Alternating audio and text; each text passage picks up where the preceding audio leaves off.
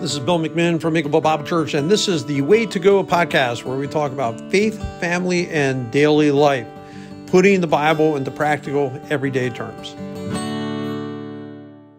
Welcome to the Way to Go podcast. I'm Bill McMinn, Bradley Brooks along with me, talking about handling stress. Just really, when I say stress, it's kind of like the burdens of life, really, the things that lead to stress. Like, I'm not giving you tips on, hey, stress, go out and run more and exercise. Not per se that. It's just the heaviness, the burdens that we have. And I was just sharing with you guys, I just saw a post by somebody who's, man, they have so many ailments in this year alone that some of those, you hear them and it's like, that's daunting. Like that's huge, bad diagnosis and all that kind of stuff. So, there's health issues, divorce, heavy decisions, that weigh on you, death of loved ones that kind of make life heavy.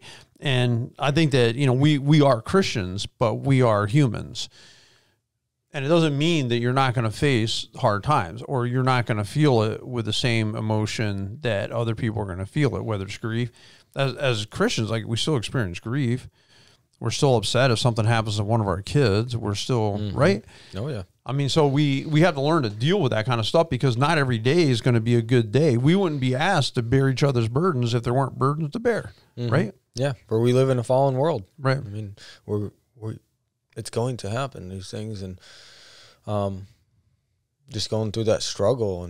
But it also helps you to be thankful for the good, right? The good that comes out of life that God blesses us with. Typically, a problem that you're having is not everything. A lot of times we like to make it everything. It's not everything. So it's like your mutual funds. I'm sure they're in a lot of different stocks. Some of the stocks are down. You want most of your stocks to be up. It's kind of like me as a buyer in my day. I used to think, oh yeah, there's some stocks or some things I bought I lost money on. Most things, I'm sure well over 90% of the things I made money on, but you're going to get some losers in there too, and that's okay. And so you can't make your whole day or your whole season about, oh man, I lost money on one thing. Well, yeah, but you also made a lot of money on other things, and it well more than made up for it. So yeah, I can have problems, but then I can think, well, yeah, but I have a grandson. For me personally, I have my wife and my kids, and property and health and so on and so forth. Yeah, I mean, I do have problems, but it's not everything. Yes. But it sometimes seems like it, doesn't it? Yeah, sometimes, because what we're doing is we're giving so much attention to that, right, and not the overall. And that's like when you actually back up and like look at, wow, God has blessed me here. God has blessed me here. Look at all the good that is around me, and I'm focusing on that one thing. And we need to. It's about perspective sometimes too. No, well, I agree. I think sometimes at first, like when you first get bad news, you first hear something bad, that it does suck you more in, and it takes a moment to kind of extricate yourself a little bit from it and just kind of step back and look at the whole picture, But when you get shot, I'm saying, you get some kind of wound or some type of bad news, yeah, I mean, that can affect you, or somebody does something dumb to you. Yeah, that can affect you for a time, but usually when you're sitting there in good health, you're trying to rebound out of it as fast as you can and not let it monopolize, everything that you do. So it's good to remember that your problem's not everything, but also I would say for us, how would I handle burdens? Part of it, I would embrace the reality of it. I'm going to have some issues. I think of Solomon, he says it over and over. Ecclesiastes 2:24 and 25, a person could do nothing better than to eat, drink, and find satisfaction in their toil. This too I see is from the hand of God, for without him, who can find any enjoyment? But he realizes, life's heavy. He makes that comment, like, without God, how can you even find enjoyment? So you need the Lord in your life. But he said he felt like everything was so meaningless. He goes, yeah, wisdom's better than foolishness, like light's better than darkness. No doubt. I'm still going to die. I'm still going to have to hand everything over. Will they be wise? Will they be foolish? I don't know.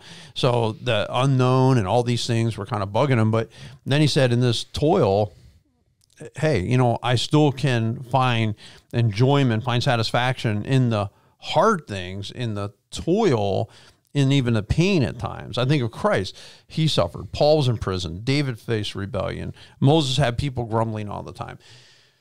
Yeah, it's not always easy.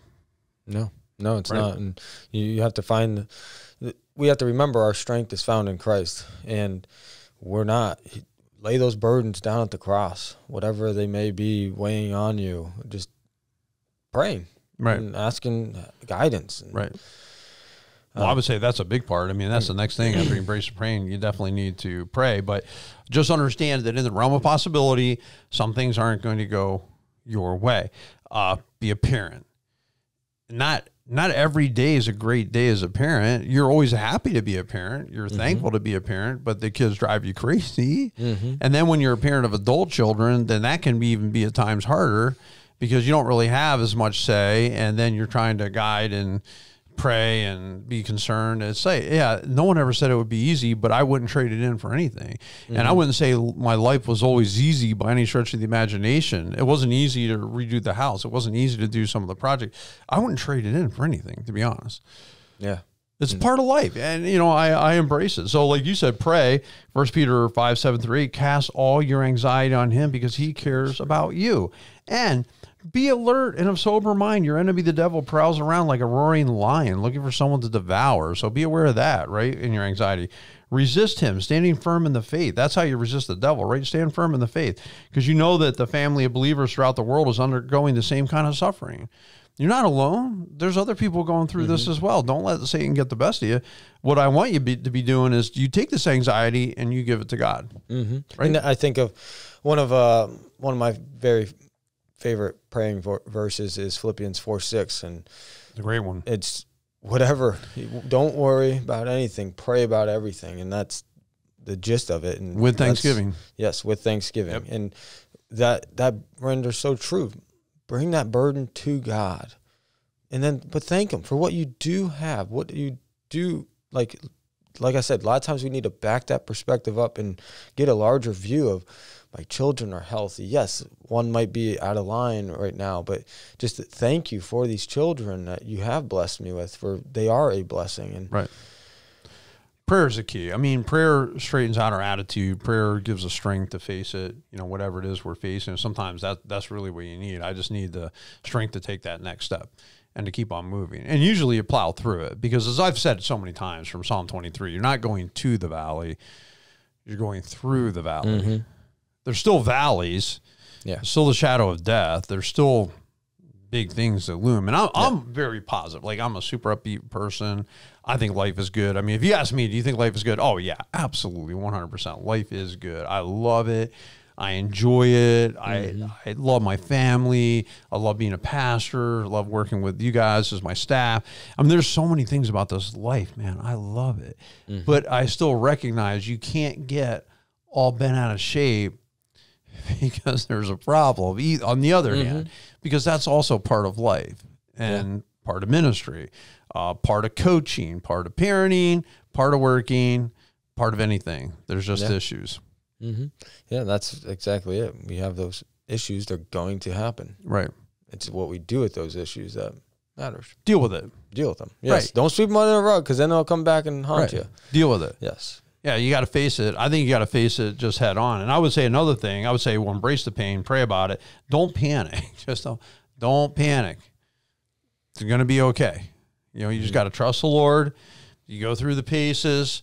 And it says in Matthew 6:25-27, therefore I tell you, do not worry about your life, what you'll eat or drink, or about your body, what you will wear. Is not life more than food and the body more than clothes? Look at the birds of the air. They don't sow or reap or store away in barns, and yet your heavenly Father feeds them. Are you not of much more value than they?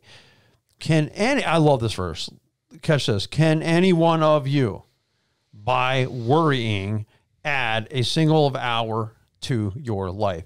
No. And it's interesting because some translations have said a single inch, some a single hour. And I remember researching, well, what does it mean? You know, it honestly means a single of anything. Can you add one of anything by worrying? Can you add 1 inch? Can you change the color? Well, you might change the color of your hair to gray. Can you add an hour to your life? No, you can't. Worrying actually doesn't change anything. No. Right? No, it doesn't. So why fret? Exactly. Like, back to it. Got to pray, bring it before the Lord. It's challenging. It is. I'm not saying it's not hard. You know, there are times where there are deep concerns. And I don't believe that when we're saying don't worry, doesn't mean that you shouldn't feel concerned when concern is merited. If you have a child that is going wayward, you are going to think about this in the middle of the night, and you're not going to be hunky-dory about it or pie in the sky. You're going to realize you got a real problem, and you're going to pray for them, and you want the best for your children.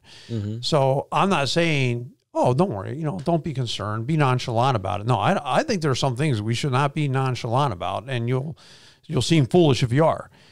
But on the other hand, me tossing and turning all night is not going to change it. At some point, you got to drop it off with the Lord, right? Yeah, and I think of James when he talks about how we need to put our faith into action. Like, yeah, we're going to have those moments, but what are you going to do? You have faith. We have a hope. That's one thing that we have that the world doesn't. We have hope. Right. And that should bring us joy just with the hope that we have in Christ's resurrection. Every problem has a solution, right? Typically, whatever problem you have, there is a solution. You just got to figure it out, what that solution is. And I found all the problems that I've encountered in my life, there is a solution. And that was a problem at one time. I'm in a parsonage owned by the church. I got 3 kids in one bedroom that's 8 feet wide by 16 feet long. I got 3 of them in there. I had to do something. It wound up where we went to the house where we're at. It was a fallen down, dilapidated house that was, you know, declared worthless and uninhabitable. And after a year later, you know, well, we've been living in it for almost 26 years now.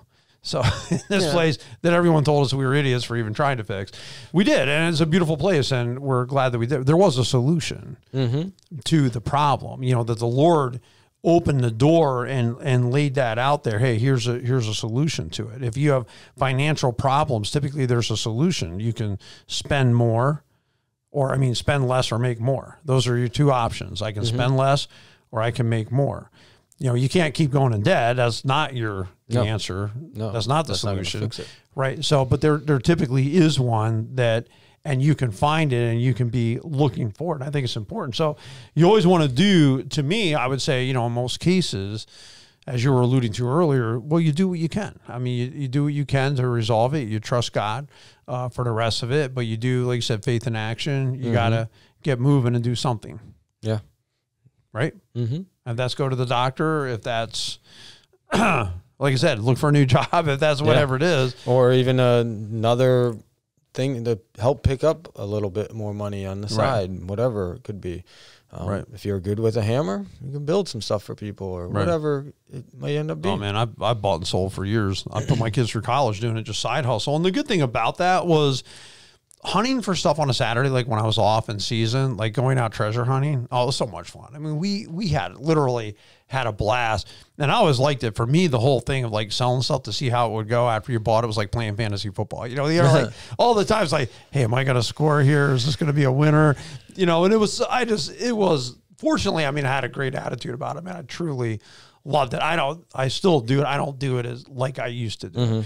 At this point, my kids are out of college, and the only thing that drives me now is if I have a project to do around the house, then I'll do it to, you know, just get some funds to do a project. Yeah. So I still love it, but there was an answer. You know what I'm saying? There was a solution to a problem. But in 2 Corinthians 12, 7 through 9, and sometimes when there aren't solutions, you're just going to have to live with it. Like, you know, maybe it could be back pain or something like that, right? Yeah. Because of these surpassingly great revelations, therefore, in order to keep me from becoming conceited, I was given a thorn in the flesh, and this is Paul, a messenger of Satan to torment me. 3 times I pleaded with the Lord to take it away from me. But he said, my grace is sufficient for you, for my power is made perfect in weakness. Therefore, I will boast all the more gladly about my weakness, so that Christ's power may rest on me. And you realize, hey, when I'm weak, I'm really strong.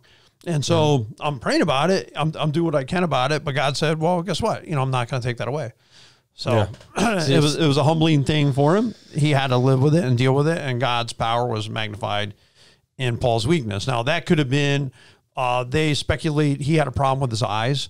And he might have had like weepy eyes or something like that. Or there may have been another medical problem he had that kind of you would think would make it tougher to do the job that he did.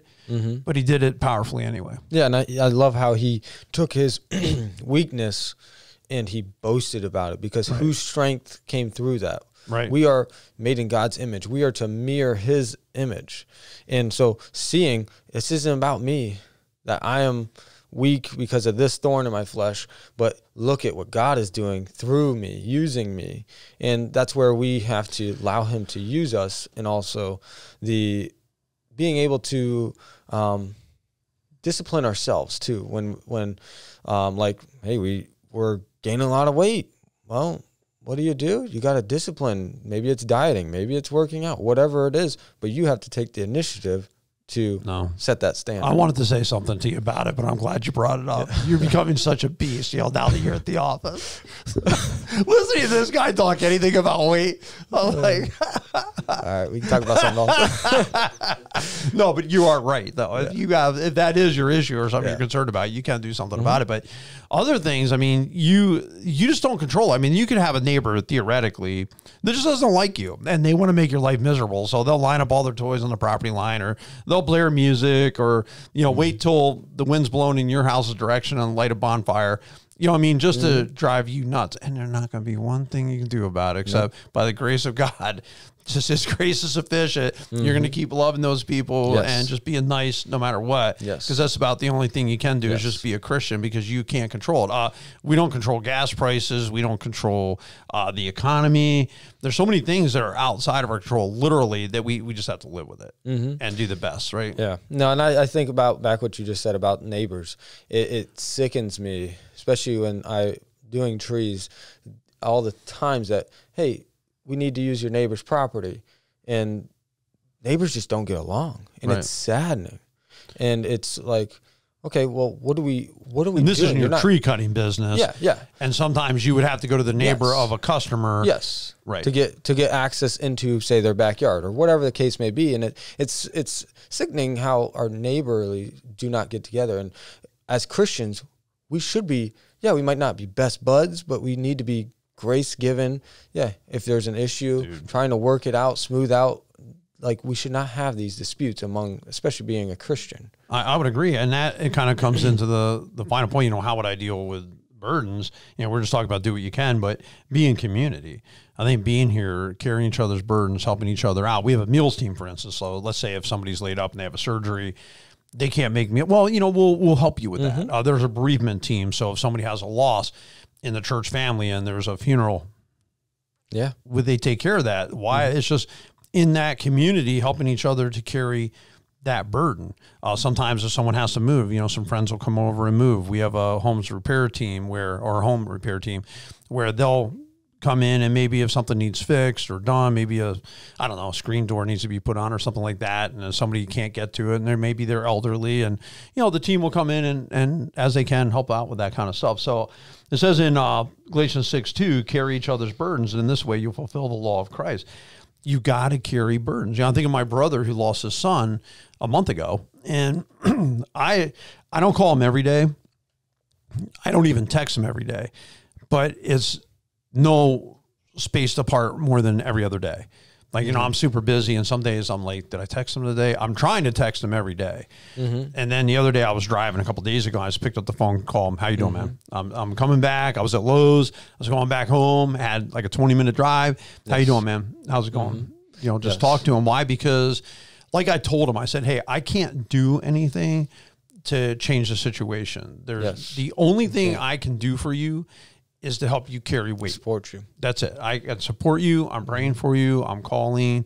I'm doing what I can to be a good brother, to him. So when you take that out into the Christian community, sometimes that's what you need to do. You need to, hey, sometimes give them a car. Yes. People appreciate that. If they've had surgery, hey, man, wow, thanks for thinking of me. Thanks for checking in. I super appreciate it. Yeah, and sometimes people will be laid on your heart. You don't understand it. You don't really get it.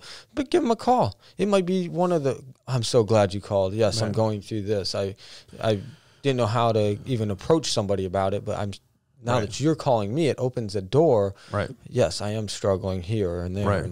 And just that nudge that sometimes the Spirit lays on us. Absolutely. I wrote a guy one day, sent him a text out of the blue. He's like, you just texted me on the worst day of my life, And he was scared about something, and it had to do with the child that was to be born. The child's fine, by the way, and everything went fine, but he was worried about it. It's kind of like you that night. You and I talked that night. You were talking about, your son who went into a seizure and what it was. Well, as it turned out, my daughter had been through one of those herself, and she wasn't breathing for a moment and turning colors, and it was scary. And that was helpful because you've been there, right? And I'm going through it right now, right? And you just giving me that encouragement, and she did this once, and she came through it, and that helps, right? That helps, even though I'm still going through it. It helps me have a hope that, man, it's so scary. I mean, and those are the things, like you said, as a parent, that are just thrown on you all of a sudden. You know, you might have one break a leg eventually or whatever. Yeah, I mean, the seizure is scary because you don't even know what to do, and you're not a doctor, and they're totally non-responsive. They're not answering any commands or questions, or they're out of it, right? They're just, you get them out, and then they come through the next day. They're pretty much they're okay. You know, it's like, what happened there, right? Yep. But anyway, I think calls and check-ins, those are the kind of burdens that we can help, or the ways we can help people carry burdens. Just, hey, how are you doing? What's going on? And sometimes it might mean you getting your tail end out there and helping out with something. You know, I had a buddy, he helped me. Well, when he had surgery over the winter, I helped him with his horses. It's not even that I had to. It's like I wanted to. I'm like, man, you came and helped me so much with my burden, which was redoing my deck. Now he had his animals, and his wife would take the morning, early morning, and Jerry and I would come in the evening as much as we could and just help out until he got cleared by the doctor to handle those chores again. And to me, that's just being a Christian. Yes, not being self-centered. Right. That's one thing with being a Christian. We have to be selfless. We need to be thinking of others because we're all going through burdens. Right. It's not like, oh, their life's great because you look at it through Facebook. It don't mean nothing. No, definitely not. But that's where we need to be reaching out to one another. That is the whole reason why we also gather as a body of believers, is so we can gather. Hey, how are you doing? And it does kind of bug you, and it's always, I'm doing good. How are you doing? Like, are you really? But that's where we also need to build a deeper relationship and discipling one another, and when you get closer. Yeah, I think you're onto it right there. I think the small groups are a big part of deepening relationships, and at least you know that if somebody was having a tough time, they would know where to turn. Yes. So, and especially those groups where we get to spend time together and talk to each other, then you know that kind of becomes like your go-to group. And maybe not to help you shovel a ditch or anything. It depends on the group, actually. But definitely, I think emotional support and just being there for you when things are tough. And, you know, I super appreciate that. And we do have that a lot in the church. And that's part of your ministry, is getting people involved in these kind of, you can call them connection groups if you want to, just ways of people to connect more with God, connect more with each other. So, you know, we appreciate that. And now we're running out of time on this podcast, but hopefully we've said something anyway that'll help you out. So, you know, embrace the pain, pray about it. Don't panic. Do what you can. Be in community, bear each other's burdens. You know, I think that we need to not be thinking just about ourselves.